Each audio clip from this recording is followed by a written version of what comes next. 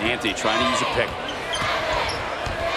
Gets a little nudge, but gets to the rim and gets the bucket to go. His first 2 points as a North Carolina Tar Heel. Just pounds the ball with that right hand. No, that Notre Dame tries to help out against it. If you don't look at the scoreboard, you'd think North Carolina was ahead by a lot more. Yeah, Notre Dame is just creeping back into this thing. Anthony now forces a shot, and he gets it to go. Well, for some people, it's a forced shot. For Anthony, maybe not. Carolina basketball team.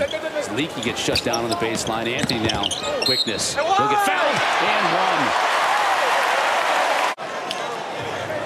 Pfluger's in pretty good position, and Anthony just goes right into him. Sure, we have the 7-second delay on. No, that's not what I'm saying. That when your dad's like that, you tend to. That's a bucket. Easy. Anthony found Brooks down low. This is what you talk about. You draw the defense. There's 3 guys around him, and nobody paying any attention to Garrison Brooks. I don't know how he saw to get that pass through there. Playtech cut off. Anthony from deep. Oh, he's got 19. Anthony's got 18.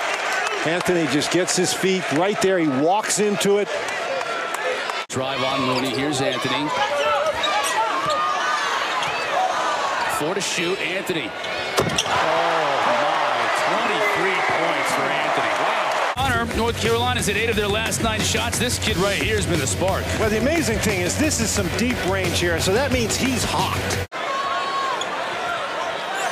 Part of the problem for the Irish has been their shot selection. Nothing wrong with that shot selection.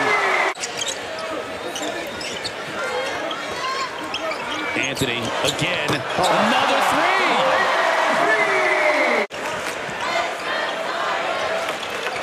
20 points for Anthony in the second half.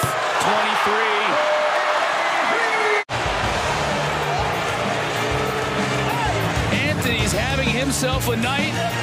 But as you look at this Notre Dame team, they got very little contribution tonight from Jawan Durham. And I think that this is an Irish team as they go inside to the Tar Heels to Garrison Brooks. They did not have that tonight.